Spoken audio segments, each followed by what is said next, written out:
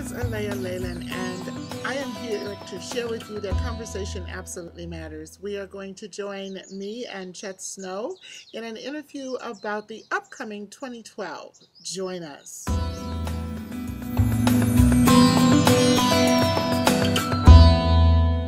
So we are here with Chet Snow, and we've wandered all over the hotel trying to find a spot to film. Aloha. Aloha. We won't even discuss which hotel. Yeah, really?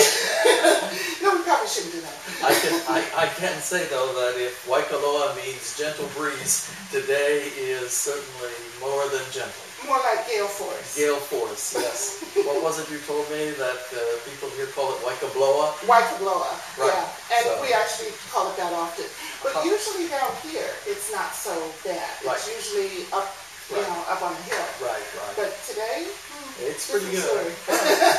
Anyway, it's like month of March, in like a lion and out like a lamb. Here we are in March. And why did you come now? And you have plans. You have things that you're doing. And I really want to pick your brain up because you're like a behind-the-scenes sort of guy. You are. You've done like all these different things, but every time I try to steer you toward mass dreams of the future, you go, yeah, that was that. Well, that's all right. Actually, probably that's a place to start, though. And, people may recognize me still from that, although after 20 years, sometimes I wonder if anybody ever has read it or still knows about it. I did write a book called Mass Dreams of the Future, which was published by McGraw-Hill in 1989, which was another year of great change, as I think we all know. And it's based on the concept that was pioneered by Dr. Helen Wambach, who was my teacher and a psychologist working in the field of reincarnation. The idea that we can not only know past lives that we may have had in a chronological past, linear time-wise, but because the unconscious doesn't think linearly, it thinks in a non-local way, as physics would say, quantumly, we can also pick up cues or clues as to future lives. Right. And so the premise was that we took many hundreds of people, I don't remember how many, but in workshops that ranged anywhere from 20 people to 250 people at a time. Dr. Wambach was still conducting them before she passed away in the mid-80s. And then I was conducting them, and a couple of other psychologists and researchers around the country were doing it too. Not only in the United States, but I also did them in France and in Argentina and in a couple of other countries, Canada, I believe, to see what people would pick up about the future. What is our mass dream of the future? Well, wow, when you think about it, the future already is here. From 1989, I mean, this research was done between 1980 and 1988. So that's over 20 years ago. And so based on what people saw then? Well, it's very interesting. Some of the things clearly didn't happen. Some of the things have started to happen. And the seeds for many of the things I see is actually coming into focus and beginning to be seen and be recognized. Perhaps the most important aspect of the whole work was that the world that people saw in 2200 AD, 100 years from the time we were doing the research, 150 years, we tried to pick a time that would be beyond most people's lifespan, because I found in my psychological research that we have an internal block. The liver doesn't want to know. The liver wants to live, Dr. Wambach always used to say, meaning that if we go into a future time in our physical body, most of us don't want to know about entropy, about aging, about all the things that happen or might happen to us, and it perhaps impinges on free will. But if we jump over that and go to a next lifetime, over 150 years in the future, then we see trends. We get an idea of what might be going on the planet. And the biggest thing was Earth changes, I would say quite clearly. And obviously back in the 1980s, no one talked about Earth changes. Right. Whereas today, I remember so clearly that I actually did not only the 150 years leaps into the future, but Dr. Wambach said I have a research bump somewhere, and somehow that allowed me to go into a nearer term. future as well. So part of the book actually is a very dramatic story of me going ahead into the late 1990s and into the 2000s, right into the period we're in now. Right. Now that part has partially come true, not all of it, certainly not as severe as was projected, but Earth changes and the weather were not at all discussed back at that time. And I remember saying to Dr. Wampa, well, we still have television, but people spend a lot of time watching this channel all about the weather every day. Wow, what do we have? Yeah. And I said, there's another channel that goes into nothing but repetitive news. And it goes on and on and on and just talks news. And again, in 1983 or 4, none of that existed. Yeah. You know? Now, since probably something I don't watch very much, I didn't pick up on the thing about the Hollywood gossip channel. But we do have that as well. That's part of our current future. Yeah. But the Earth changes and what was called the lighting of the Ring of Fire, which means the Pacific and the activity in the Pacific, the volcanic activity, the earthquake activity. That, and then the other big thing was that in the United States, we would have at least one president, much younger than Reagan, who was the president then, who would have big ears and who would get us into a lot of trouble. And guess who we had as a president who had big ears and got us into a lot of trouble? Absolutely. And so it's kind of, and I think I remember saying, oh yeah, he was a governor or something, and not somebody anybody would have thought would be president until suddenly it happened. And all of that came true. Absolutely, yeah. All of that has come true. Now, I did foresee in that time that things would be worse. I think we've talked about this personally. I do feel that in around 1992, 93, I see it as with Hurricane Andrew that took place in Florida in 92. We were given a breathing spell. Right. Something changed in the, let's say, the world, the zeitgeist or consciousness or play of things. And that lasted up about 10 years. Right. And since then, we're back on track to some extent. But that 10-year break has allowed an awful lot of people to get up to speed. And that's what I see now coming up because you said, yes, I'm a man with a mission. Out here in Hawaii with a mission, and Hawaii is part of this. We're right here in the middle of the Ring of Fire. Yes. Kind of like the central point of that Ring of Fire to some Hawaii extent. is often called the belly button of the planet. That's it, the navel of the planet. And we have the tallest mountain here that you go from the bottom of the ocean up, Mauna Kea, right on this island. Whether or not you think these are simply myths and legends, or you want to personalize them, or you believe in such things, there is that whole concept of Pele, the fire goddess, and she is living here very clearly and alive. And you know, we just had an earthquake yesterday, and the big island is a small one. Met some of her descendants. And some of her descendants are part of the scene. So one of the big issues that came up in the Mass Streams book, but wasn't really talked about a lot, simply because it was so far away, was Jose Arguelles' looking back into the Mayan codexes and finding out the Mayan calendar business. Right. And the Mayan calendar that points us toward a changeover point of 2012. Well, now we're in 2010, so people are talking about it. That's how human nature, you know, back in 1986 and 7, not very many people did. It took a visionary like Mr. Arguelles to do that. And I picked up on that, though. I remember reading the book. Very powerful book.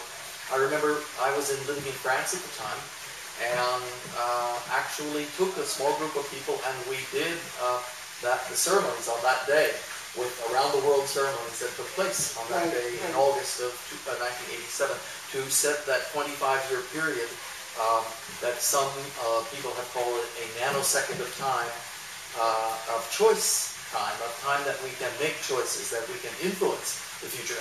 And I do believe that we have been influencing it actually positively. Yes. In the general consensus of mass consciousness has changed for the better. I think that there's more right than there is wrong. Exactly. Yes, there's plenty of wrong, and of course CNN and the news media all focus on the wrong all the time.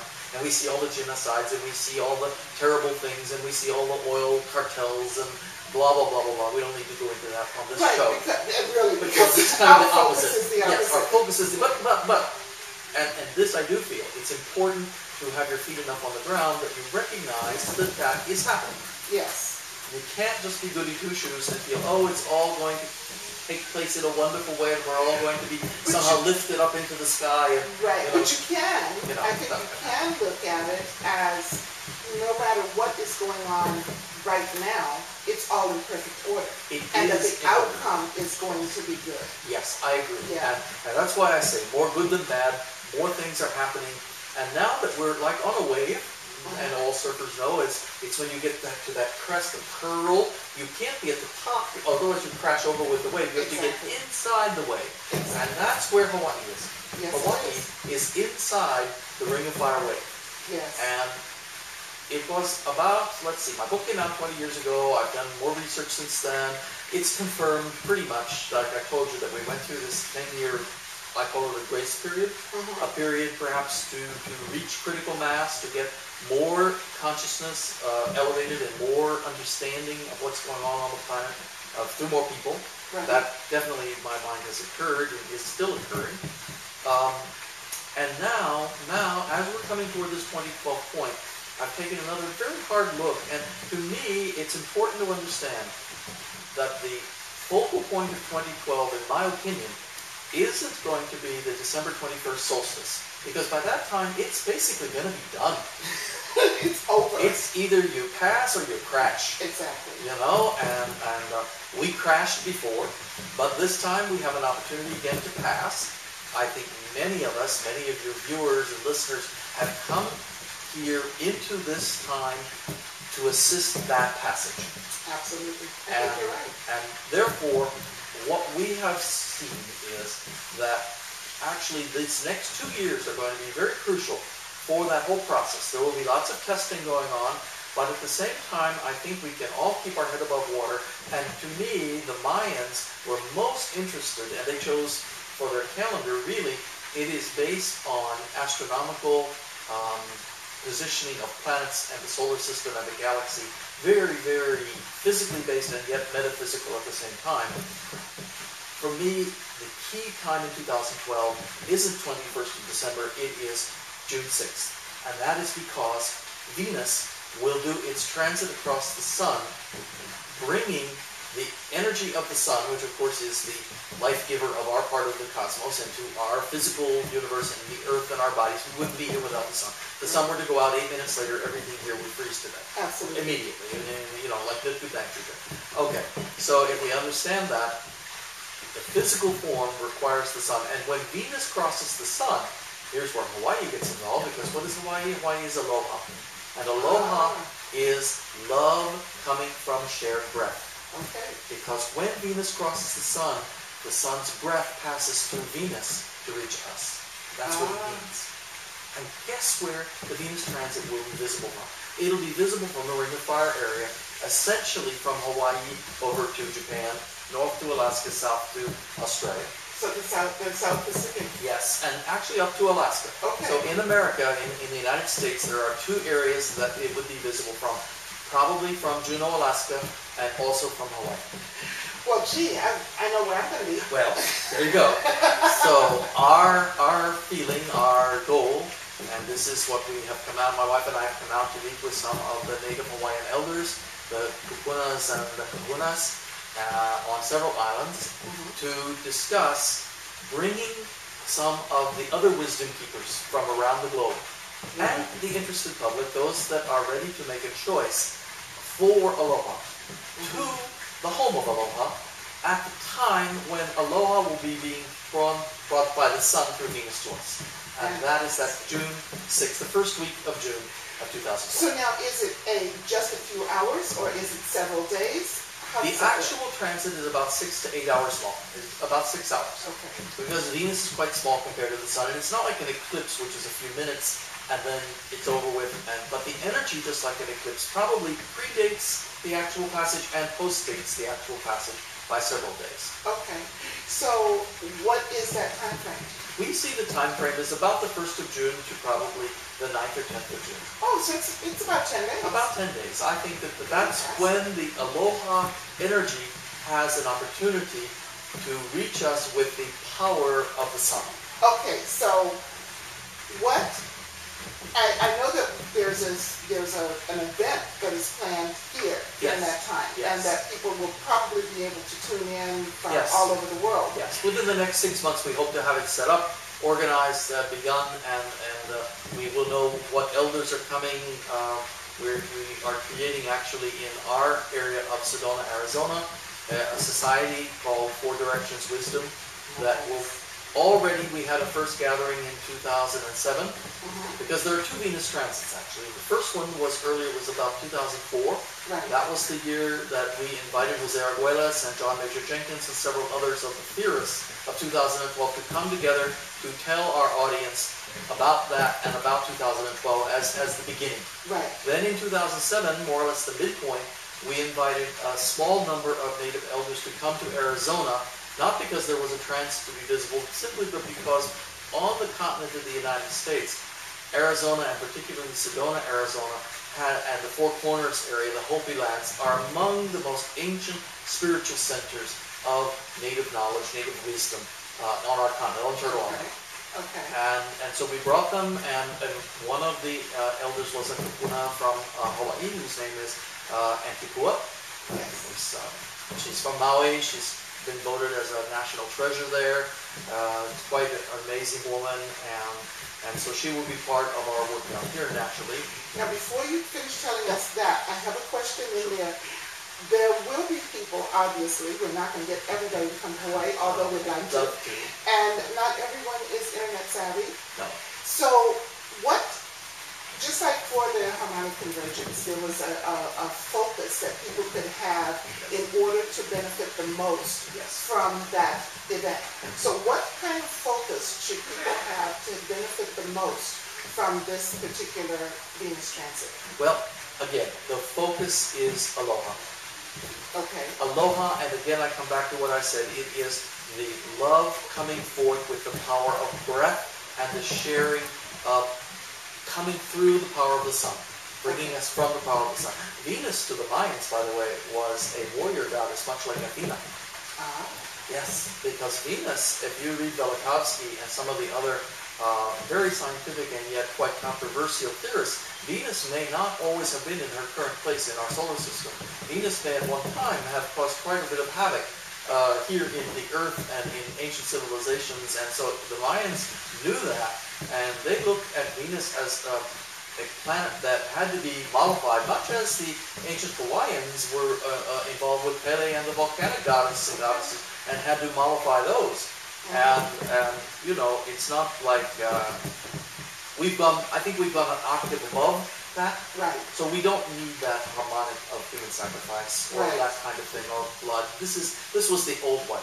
Right. The new way will be to bring people together to focus wherever they are, not just here in Hawaii, but to focus on what is aloha and sharing of breath, perhaps sharing of food or drink. These are very important things to ground us in the physical, but yet to take us to the stars at the same time. So we become, in a sense, the Rainbow Bridge.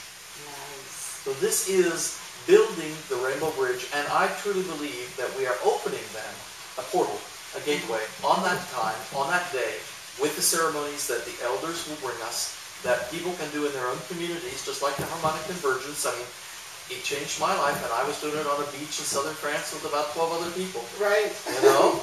I was at a waterfall in Snoqualmie Pass, Washington. And there you are. And yet you remember that time, that absolutely. moment, that date. Absolutely. And now with the possibilities of streaming video, it may be that we can even have some links that can be done. I think we will be able to. I think so too. I think it will be coming through this channel. It could well come through this channel. I would love it to have it come through this channel.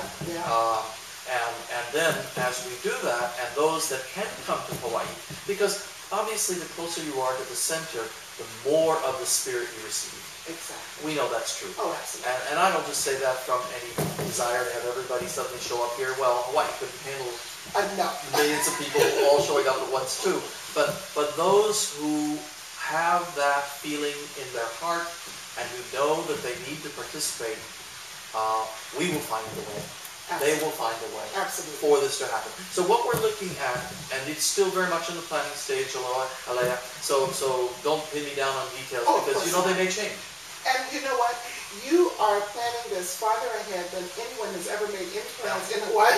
Well, because, you know, this is kind of like the, and yes, such and such a thing is happening, let's do that. And it's the day before. So this is really... This is bigger. Yeah. And look at Jose Arguelles. His book came out a year or two before the harmonic convergence, because he knew that it was going to involve the whole planet. It's not just about Hawaii. Hawaii is simply the central point. Mauna Kea, the Mauna Kilauea, the activity of the Earth here. Yes. And that's why we're on the Big Island instead of one of the other softer, gentler islands, because it frankly might be easier to do it, obviously, in Honolulu from lots of points of view. But that is not where we need to be. It's not. It's not where we need to go now. I say nothing against people in Honolulu joining in, finding the way to do, go to the poly or go to a special point, and those will become evident, I believe. Absolutely. As we come closer to the date. Those places, one of the things that we've just spent a week doing here on the Big Island is traveling to certain key points, because I also feel that we will have a conference with people, with certain people doing not only sharing, talk story, elders coming from other parts of the world. We will have hopefully some important speakers that people want to hear, who have something to say, and about the Gateway, and about what we do from then on. Absolutely. And you know, because 2012 is not the end, it's the beginning. It's the beginning. This is opening the portal. Yes. And that's what I see. I see this, the rainbow portal, the rainbow bridge, opening that portal. So we have been going around the island with some of the native kapunas, looking at places that would be appropriate for smaller gatherings on the actual day of the transit. The actual day is a Wednesday. Okay. So a lot of people perhaps couldn't get involved to do something that whole day. But we want to have something on the weekend right before, and then perhaps have a day or two to enjoy Hawaii. Yes. See some wonderful things here, perhaps swim with the dolphins. But when we do these ceremonies, we want to split it up into at least 4 to 5 places, because the land itself isn't set up for huge crowds. No, it isn't. And we're not here to destroy the land. Exactly. We're here to help empower and embellish and give aloha back to this planet and to this land. And so that's why we will no doubt take some elders to 4 or 5 spots with just 50 or 60 people at each one, and choosing them at places that can handle the energy of those people. Absolutely. Obviously, people coming in and going out under the idea that you whatever you bring in, you take out. Exactly. And you take more out because, in fact, you're also helping to replenish. That's our purpose. Absolutely. So all of that is part of what we're setting up. We know we'll be coming back to Hawaii between now and then. Well, let's hope so. Several times. No, it's going to have to happen. Yeah. Our base is in Sedona, in Arizona, which again is a powerful center for all of this. Your website for this event and for the transit is what? Well, right now the website is chetsnow.com, but if they go there today, nothing is up yet. But that's fine, because if they go there will be, even after like 6 months from the time we're doing this interview, there will be a link that takes them to the information about this event. Exactly. So they can keep track. There will be. Absolutely. Oh, this is fabulous. Yes, and we hope to build a mailing list that way and have it on several bulletin boards, of course, by the time we reach. Because we are looking for a critical mass to open this portal.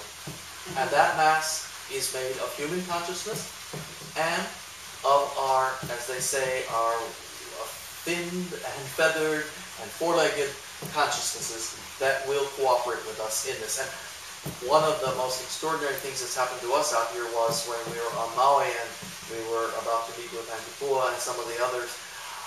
We were at a place that we saw a whale breach just after giving birth. One of the humpback whales, all the way out of the water and then back into the water, and then the baby was there. It was so extraordinary. And we were not in the water, we were, I don't know, right on the shoreline when this, and it couldn't have been more than 300 yards. This is truly a magical place. You know, and we know that that was our sign about to give birth to something new, to bring that energy from the land of Aloha. And at the same time, 2012 connects us to the Galactic Center, which is what the Mayans knew. And it will connect us if we open the gateway in the right way through aloha. That's what we want. That's what will take us into the future, not of the brave new world, but of the loving new world. Right. The world that all you have to do is be there and allow, and so everything works. Yes. One of cooperation and one of mass consciousness, not one of separation and of individual just me consciousness. That's what our purpose is. And I even see that now, even we're 2 years out, but I can see that more and more happening. And I actually feel it in myself. Yes, I feel myself being less tense, less concerned, more, things happen and I look at them and I go, God, a year ago this would just turn me on my ear. I know. And then I look at it and go, it's okay, it'll be fine. Right. And look at this interview, how things have happened on this time of our coming out here. We had not a place to be, and yet here we have found an extraordinary spot. A beautiful spot. That we could be together and share aloha. Absolutely. Even though Waika Bloa is doing its job out there. Rattling the walls, if you guys get a little pumped up, that's what that is. Yeah. But at the same time, everything like that has fallen into place as we have been here. And so this to us is also a sign that I know a friend who said, well, you have a choice. It can be difficult or easy. Let's choose easy. Absolutely. I'm for choosing easy. Make it happen. Yeah, and then you're actually not even making it happen, you're letting it happen. And letting it, exactly. Yeah, because if you just get out of the way, it will happen. Right. But sometimes it's a little hard to get out of the way, because we're used to controlling things and, orchestrating and all that stuff. You got it. Well, that's how it's worked for a long time. And so there will be some of each. Yeah, and it's a learning curve. It is all a learning curve. So if you were going to give our viewers something to take away with them that will take them from whenever they see this until June 2012. Yes. What would you give them? I suppose that what I would say to them is get in touch with nature. Start reading the signs around you, wherever you are, wherever you're seeing this, because there isn't any one spot. This is a unified planet. We have one Earth. We have one solar system. Our solar system is already in alignment with the galactic center, because that's a process that's many years on either side of 2012. So those energies are already there. Start tapping in. Do some daily meditation work. Start to open your consciousness. And then, if you feel called to come to Hawaii in June of 2012, we'll also start saving your pennies doing the things you need to do physically to get yourself here. Because, hey, it is still going to cost money. Of course.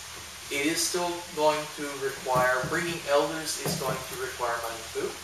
We will be looking, we're setting up a 301k foundation to make this happen, because we know that this will be of great educational value. We very much look forward to the elders' teaching. The elders are telling us, and we heard this in 2007, and we know it's even more true today, that now is the time to start hearing the knowledge that was being kept hidden. Puna means secret, or hidden, or invisible, that now will become visible as we reach this. And this has been foretold by, gosh, the Mayans' calendars goes back thousands of years. And it's a 5,000-year cycle. It's a huge, long cycle. Right. So as we come toward the crest of that wave, find your place in the curl. Okay. Where that is. Get your surfboard ready, because it's going to be a great wave. Fantastic. Thank you so much, Chet. All right. What a great interview. Thank you. Ladies and gentlemen, that is Chet Snow. And you'll be hearing more from him. Stay tuned to Conversation Matters. And for now, aloha. You have been listening to LWT TV. Look Who's Talking Vision. This is Alea Leyland. and we have just heard a special report with Chet Snow regarding 2012 and the fabulous event that is coming to the Big Island of Hawaii in June of 2012. Stay tuned.